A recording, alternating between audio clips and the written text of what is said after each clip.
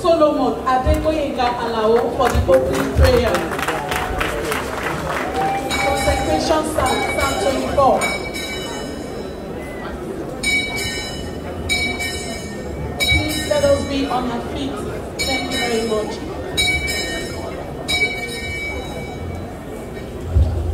While we remain standing, can we all join to recite Psalm 24 to sanctify this holy house?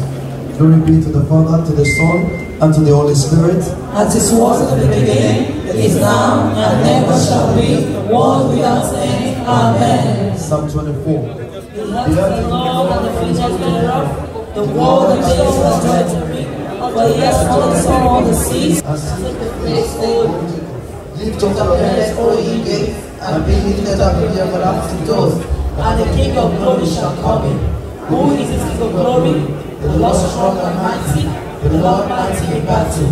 Lift up your heads, O ye gates, and be lifted up the everlasting doors, and the King of glory shall come in. Who is this King of glory? The Lord of hosts. He is the King of glory, Selah, now forevermore. Amen.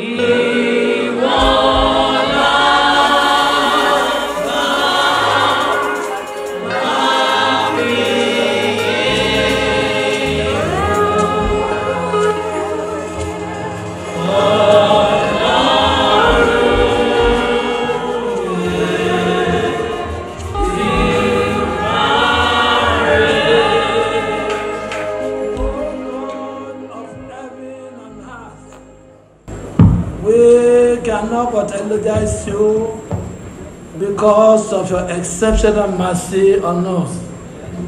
And on behalf of all that are gathered herein, we praise your holy name in the name of Jesus Christ. Accept our thanksgiving in the name of Jesus Christ. Amen. We thank you that you are put in the heart of your servant to put this monumental edifice for your glory. Accept our thanksgiving in the name of Jesus. Amen.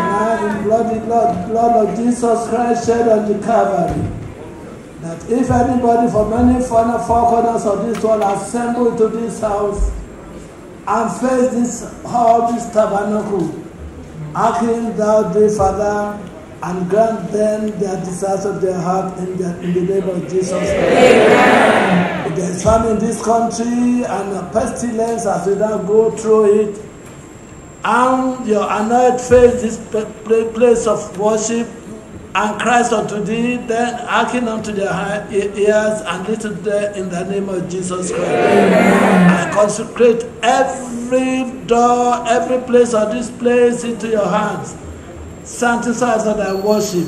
Amen. Make this place a place of worship for all nations. Amen. So that whenever people come here, whether strangers or aliens or national, hear them and listen to them in the name of Jesus Christ. Amen. Clear your land today in the name of Jesus Christ. Amen. As we proceed in today's proceeding, Father, guide us in every agenda of today's proceeding. Amen. So that at the end of it we bring glory to your name. Amen. And blessing to all us in Christ Jesus' name we have prayed. Amen. Amen. Amen. In Jesus' name. Fire confirm. Hallelujah. Hallelujah.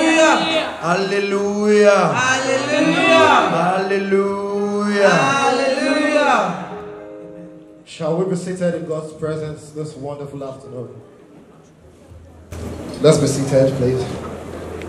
Distinguished guests in God's presence, this is another opportunity and another privilege to welcome you warmly to this wonderful edifice, to this wonderful house of prayer, to this wonderful house of worship.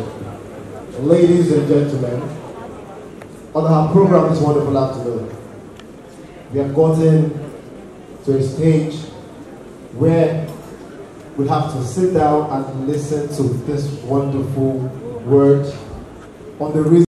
Thanks for watching this video. Please don't forget to click on the subscribe button. Kindly comment and share. We drop new videos daily. Thank you.